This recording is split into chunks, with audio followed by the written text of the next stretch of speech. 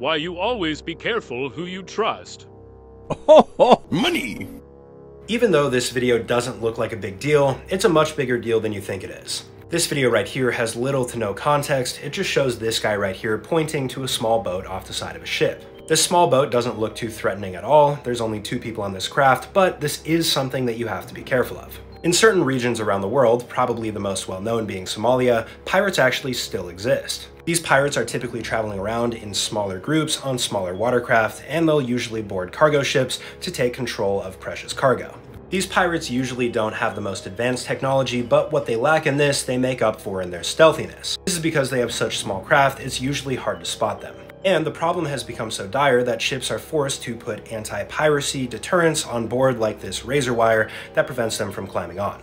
As for this small watercraft right here, I highly doubt that this right here is a pirate ship, but it could be and you can't be too careful.